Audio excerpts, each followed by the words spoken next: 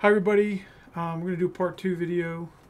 Last video we showed you how to create a user and create a shared folder on a network device.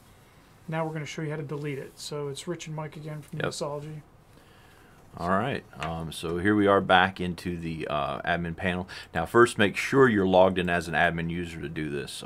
If you don't have right permissions to delete the folder, you're not going to be able to do it. The first thing you'll do is you'll go into control panel, which he's already done, and then you'll double click there on the shared folder. It's super easy.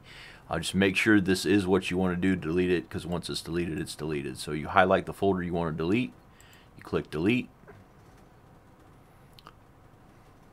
It's going to ask you, are you sure you want to delete this? Yes. You understand? Are you sure? Yep. Are you sure? Yes, we're sure. Now you're going to have to put in your admin password again.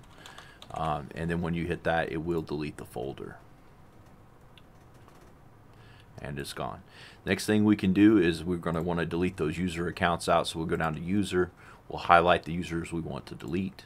We're going to say yes to delete these users. We'll have to type in the password for our admin account as well again.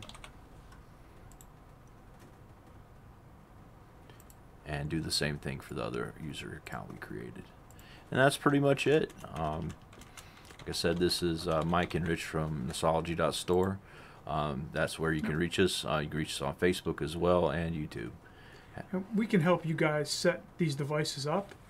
When you purchase them through us, we can, for fees, we can set them up. We can get you set up the way you want to be, teach you how to do things, and once you start learning how to do it, or your IT person that you have on staff does it, it's fairly easy to learn. And we enjoy kind of helping people like that. So just reach out to us.